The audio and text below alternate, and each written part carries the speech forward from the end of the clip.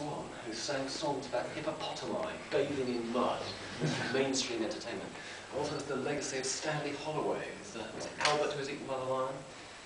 It did rather put me off the comic song as well.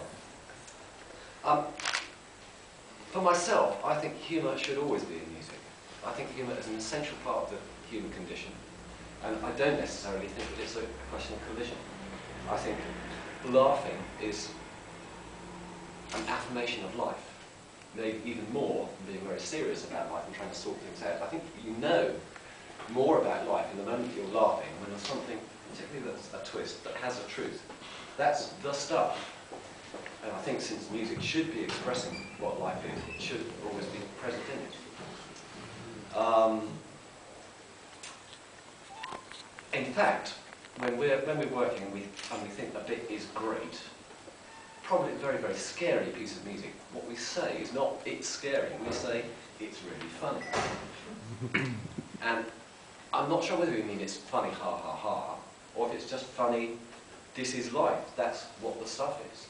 So for me, the question doesn't arise, should there or should there not be humour in music? It simply is.